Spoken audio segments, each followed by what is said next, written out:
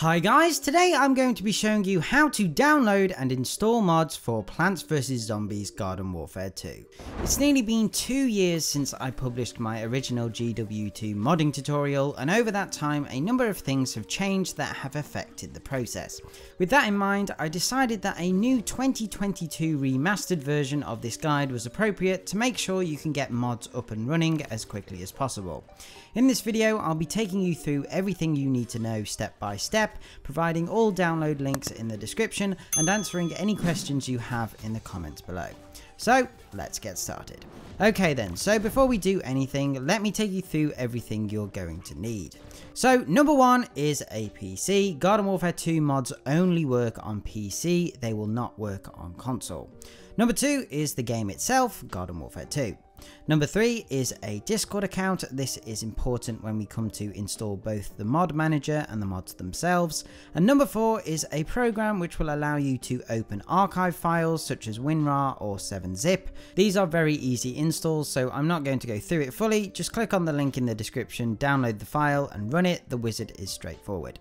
So once you have all of those things checked off your list, you can proceed to the next step: downloading the Frosty Mod Manager.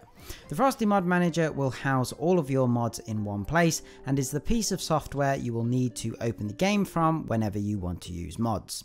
So in the description you will find a link to the Frosty Tools Suite's download page where you will be presented with 3 options. You're going to want to select the one labelled Alpha. Unlike the other 2 buttons, the one you're going to press is the one that says Discord, hence why you need a Discord account. So click on this big green button and Discord will either open in your browser or in the program itself.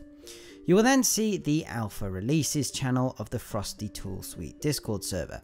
So scroll down to the bottom of this page and you're going to install the latest version. At the time of recording, it's the Frosty Editor 1.0.6 Alpha 5. There are a bunch of different links in here, but the only one we're bothered about is the Mod Manager one.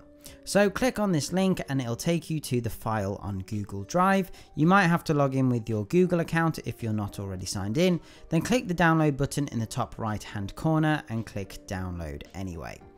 By default, this file will have likely been saved in your downloads folder unless you've specified otherwise, and this is where you'll need WinRAR or 7-zip to enable you to unpack the file.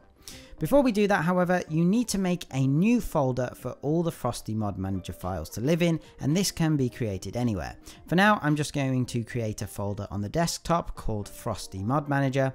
So copy and paste or drag the archive file into the new folder you just created.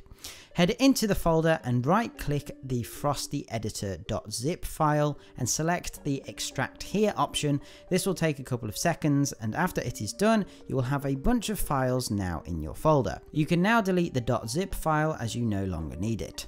Next, you need to run the Frosty Mod Manager executable file or frostymodmanager.exe. Now, just a quick note, if you can't see the .exe or .dll at the end of your files, either just double click the file with the M icon, or what you can do is go to View and tick the box that says File Name Extensions. You will then be able to see every file extension.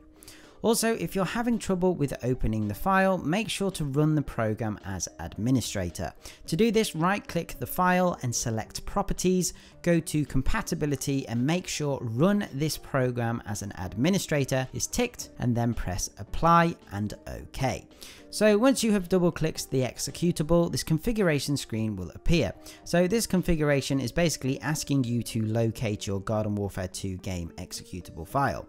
The easiest way to do that is to click Scan for Games, and it should automatically find Garden Warfare 2 and probably the other shooters too.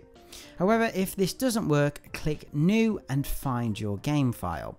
Depending on your PC setup, this may be different, but you want to go into the drive where the game is saved. So for me, it's in the A drive, but for you, it could be the C drive. Then Origin, Plants vs Zombies Garden Warfare 2, and you'll see the file called GW2.main_win64_retail. Alternatively, if you are struggling to locate it, you can just do a direct search for the file name, or you can open Origin, go to Origin in the top left hand menu, click Application Settings, then click Installs and Saves, and it will show you where all your Origin games are installed, and I'm sure you can work it out from there. So once you have found the executable, select it and choose open. The game will then pop up in the Frosty Mod Manager menu and you want to press select. You will then be greeted with the program and it should be blank on both sides. Moving on to installing mods. So to install a mod into the Frosty Mod Manager, you need to first download a mod.